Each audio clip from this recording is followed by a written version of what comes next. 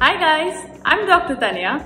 I'm also known as Dr. Cuterus. I am here to talk to you about contraception. So let's talk a little bit about the barrier methods.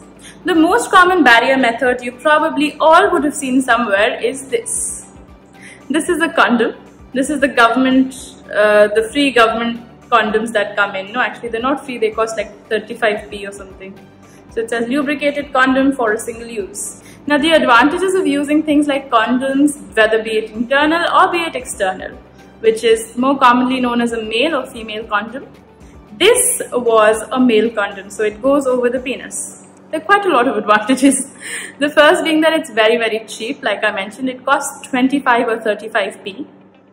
More on top of this is that they're very easy to use.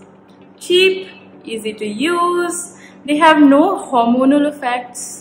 They also have a huge advantage that they protect you from sexually transmitted infections. Sounds quite wonderful, right?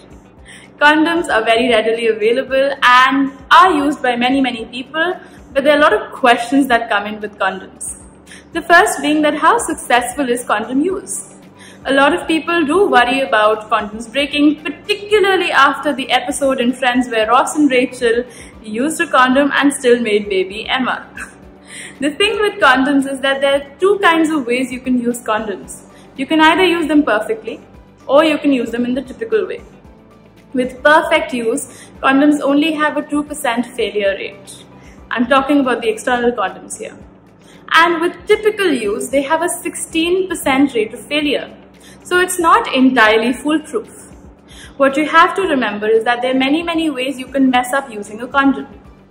How are the ways you can mess them up? Let's talk about the frequently asked questions.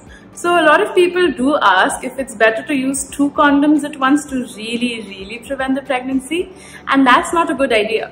Because when you use 2 condoms at once, you risk the condom rolling off and sort of getting balled up together. Aside from this, the condom can also have tears in it. The most important thing to remember with a condom is that they are single use, so you should never reuse a condom. Aside from this, a lot of people are concerned about allergies when using condoms. And the way to prevent allergies is that if you're already allergic to latex, this is what most condoms are made of. You can get latex-free condoms. These are commonly available at the market, and if you have trouble finding them, you can look them up online and find them quite easily. The next most interesting question that I do get about condoms is that why are condoms flavored? It doesn't make sense. There are no taste buds in the vagina. There are no taste buds in the penis. There are no taste buds in the anus. So why are they flavored? The reason why condoms are flavored is because condoms are also very important for use during oral sex.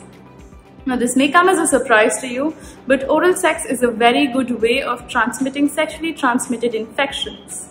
And the best way to prevent them is to use condoms when having oral sex. And this is the reason why condoms are flavored. I hope you found this useful, and I hope I was able to answer some of your questions. If you do have more questions, please drop them down in the comments box below and I will try and answer them for you. Choose your contraception wisely. This is Dr. Tanaya, aka Dr. Cuterus, signing off. See you.